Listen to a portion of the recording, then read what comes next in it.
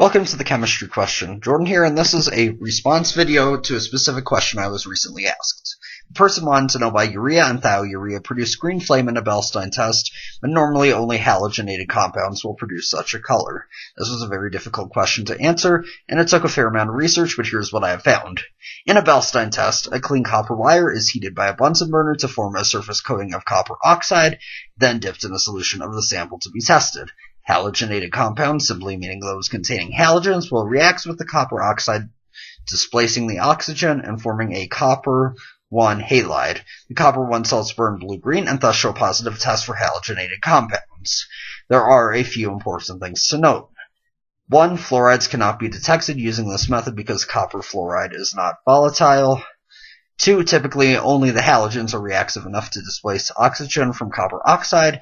3. Halogens prevent further oxidation of the copper from copper-1 to copper-2 ions. This brings us to the question of why urea and thiourea would produce a green flame. Urea and thiourea are exceptions and will react with copper oxide to produce a copper urea or a copper thiourea complex.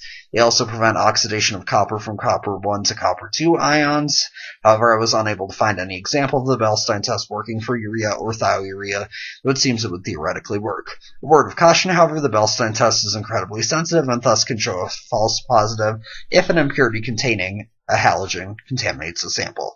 Thank you for watching the chemistry question. Be sure to subscribe and leave any questions or suggestions in the comments below. Until next time.